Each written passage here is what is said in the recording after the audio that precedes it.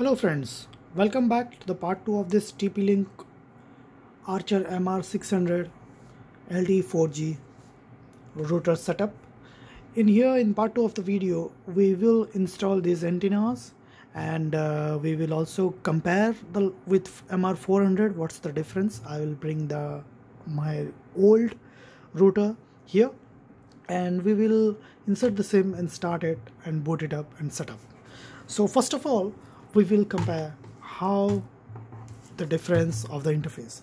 Since if you have the old one, you might be thinking that it will connect on the same place, and if you are using as a hang it on the wall type, then you have to face a bit problem and some changes, because my friends, as you guys, I will show you what's the difference. The size.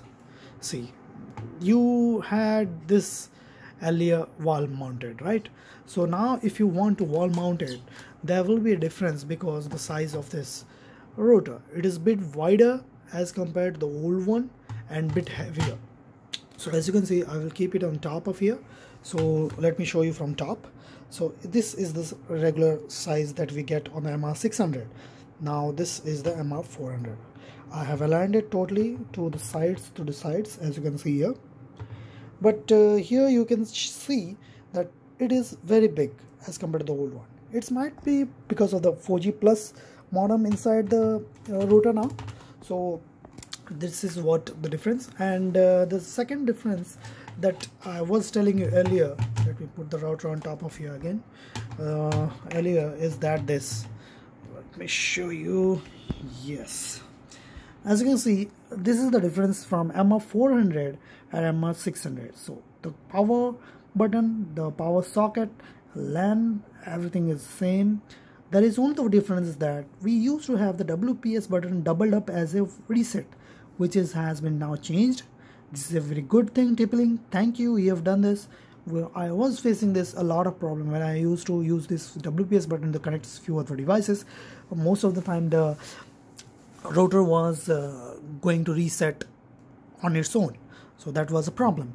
And another thing is that this was a SIM card, now it is a micro SIM card. So my friends, let's open this up and install the SIM first. Okay, I'm using Airtel here. Some of you might be thinking why I have put a tape on this here. Okay, it's because, my friends, when I hang it on the wall like this, so these ports are open towards the top. So what happens in long run of uses, when dust particles are on top of this here, it will go inside this connection ports, and later on when I need to use this, it will not work fine. And if it always gets contact with the dust and moisture, then these ports will automatically have problems connecting other devices. So that's the reason, if you want to keep, just put a small tap here.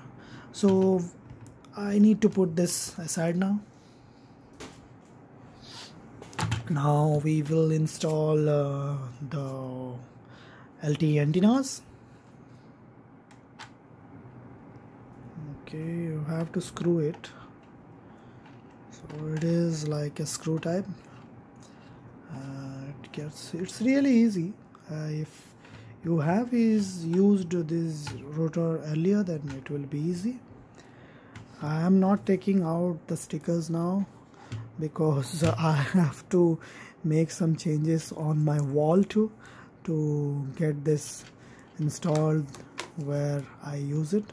Do place it on a place where you get good signals in your home, and make it as a permanent place there, because if you place it on an area where it gets good signal, then you will not face connectivity issues anytime, and you will get good internet speeds.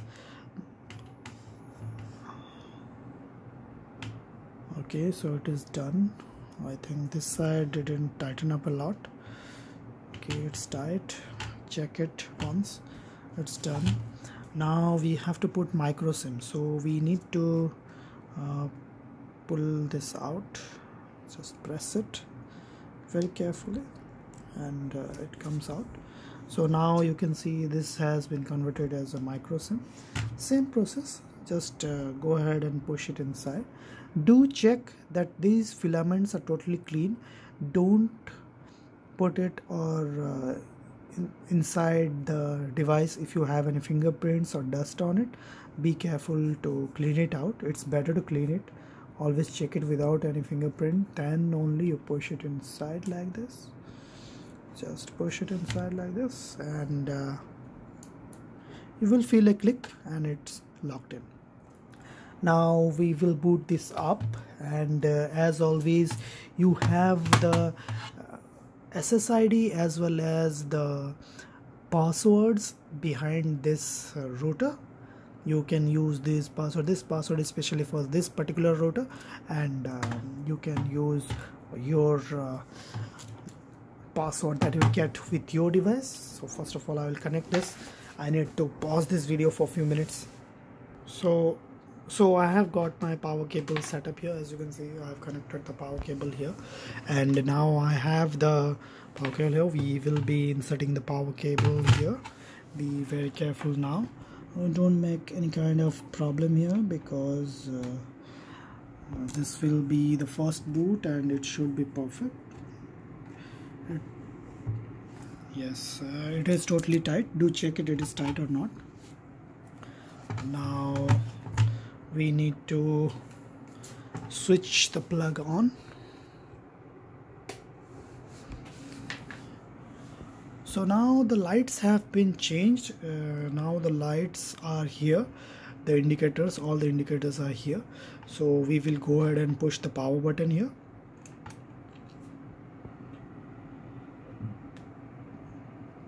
So as you can see, the power light is up on here, and in this way the pattern of lights and everything has been changed. Earlier here it was like horizontally on the top of here. Also the TP-Link logo has been moved here. This is the new logo, my friends. This is the new logo. They had changed this on the last model. So it is booting up. As you can see, it is booting up. So in the meantime, I will show you the app that we need to use. I have it on my iPhone. So you need to install this Theta. This is a TP-Link Wi-Fi device app. Let me show you it on the App Store. You can go ahead and search it like TP-Link. Yes, the TP-Link Theta. You need to install this app. After installing this, just switch it on, and after switching it on, it will ask to connect to Wi-Fi, so you need to go ahead and switch on the Wi-Fi here. It's a bit easier if you go to your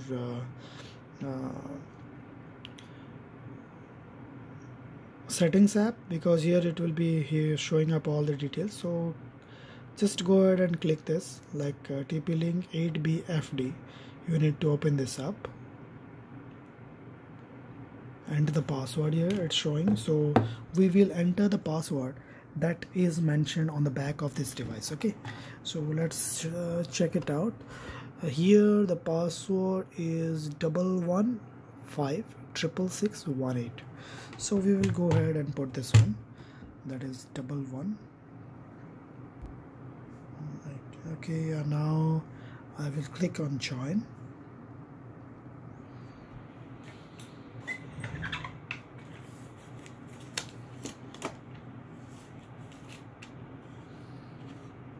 So it takes a bit time to join. This is because it's the first boot and first join.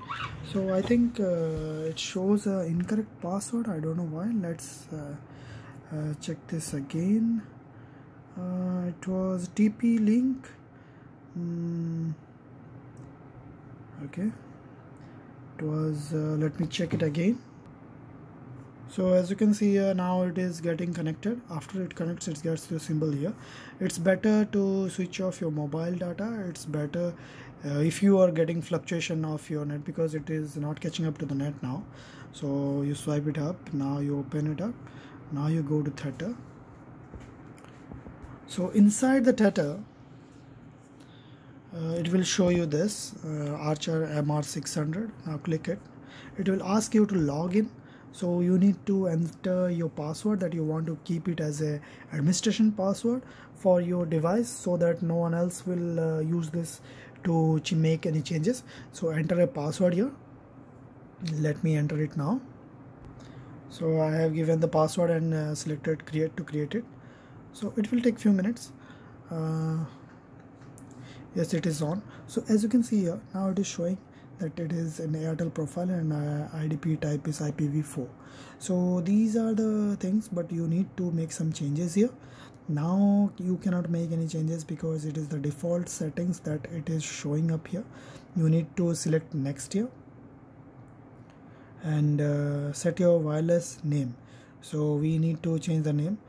Smart Connect allows your mobile device to automatically switch to Wi-Fi band to provide the fastest speeds. It's fine. So use the default wireless settings now. I will change the name and everything later on, because if I change it now, then it will get disconnected and I won't be able to give you the demo. So use the default. You can change here your name and password, right? Go ahead next. And now it will ask the profile and name and everything. Yes, what are the details that is given, like the Wi-Fi name and Wi-Fi password. Now you go to apply. It will take a few minutes to do with it. In the meantime, you can check it out. The symbols are still the same. The power button symbol, there is the internet connected symbol. Now it is connected. This is the Wi-Fi on symbol, and this is the amount of tower that we are getting. We are getting 1 bar. I think this has around 4 to 5 bars. No, it has 3 bars. 3 bars. Out of 3 we are getting 1. So now we will unable to connect to internet. It's showing okay, reconfigure. After it is done, you will be getting a this type of screen.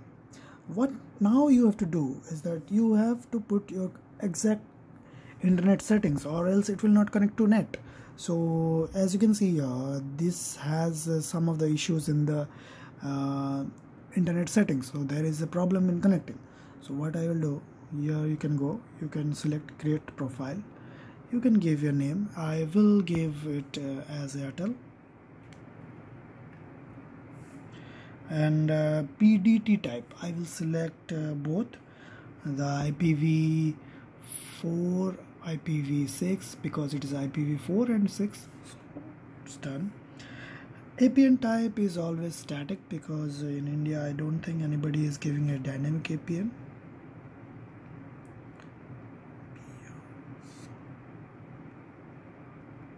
So it is done, the APN is done. Now the for authentication type is CHAP. Now you have to select save. So now the settings have been saved, and I always use 4G only here, because I don't like to drop down to 3G, because Airtel has 3G. Okay, you have done here all the settings, mobile data on. Now you will select here save.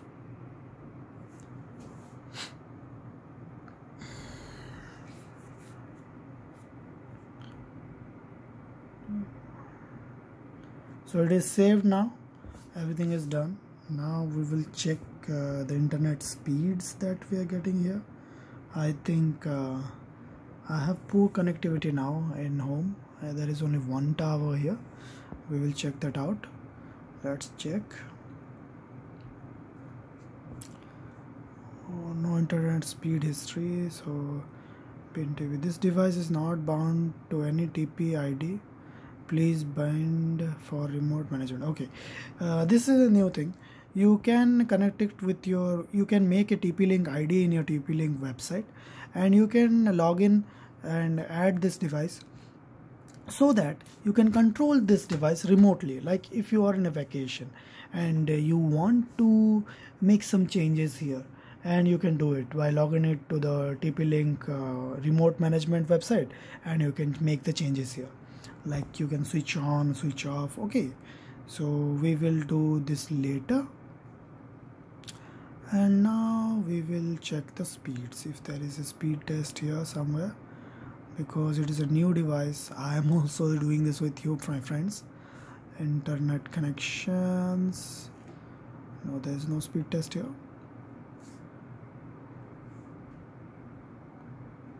Agree, test.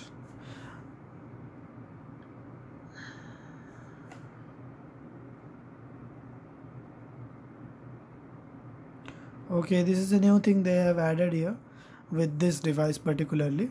So you can check the internet speeds here, download speeds and upload speeds and everything, and it is checking it now.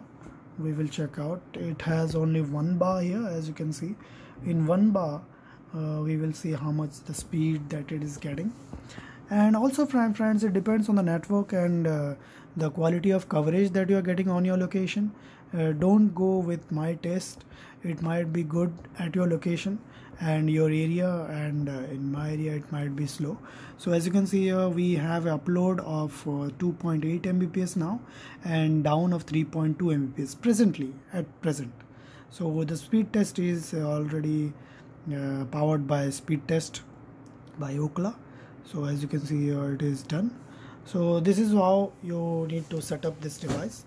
And as I told you earlier, if you want to make the changes, of your Wi-Fi name and everything, then you can go ahead and do this here directly and change the password. Also, you can also select the encryption type.